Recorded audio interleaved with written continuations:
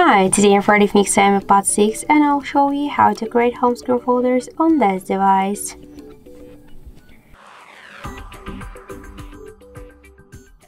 So hold for a while the application and drag this up to another one, and by this way we could create the new home screen folder. If you want to add here more applications, by the same way, just hold the folder and drag it to the hold the application and drag it to the folder. If you want to rename the folder, just tap once on the name and enter the new one.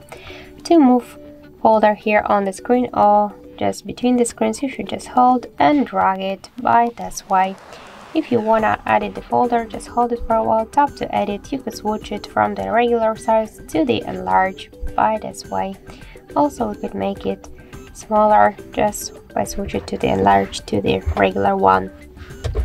We could also remove the applications from the folder just by this way, just by hold the application and drag it to the home screen, or also you could remove application from the folder from the home screen just by hold and tap to remove icon.